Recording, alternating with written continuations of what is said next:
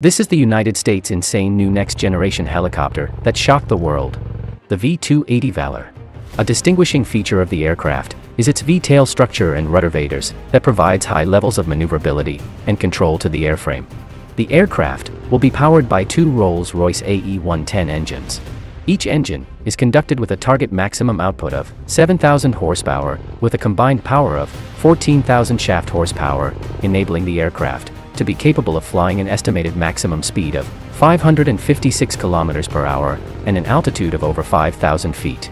The V-280 will also feature retractable landing gears, a triple redundant fly-by-wire control system, and longer wings for greater hover and cruise efficiency. The aircraft will be armed with powerful machine gun and will also be able to carry advanced missiles. The chopper will also feature night vision goggles and a single section of carbon fiber reinforced polymer composite in the wings to reduce weight and production costs.